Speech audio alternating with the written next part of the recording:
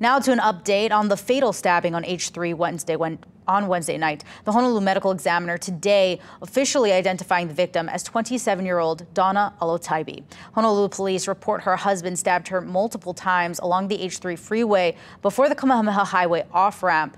Bystanders tried to stop the man and help Alotaibi. That's when the suspect ran into nearby brush and injured himself. Friends of Alotaibi say she was pregnant and a victim of domestic violence. KITV4 spoke to her mother yesterday. Natalia Cespedes says she is still trying to process the fact that she'll never get to see her daughter again.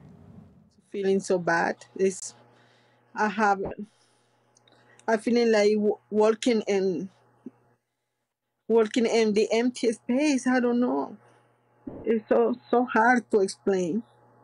I really has planned for her, for my grandbaby. And I think how they did is very trouble.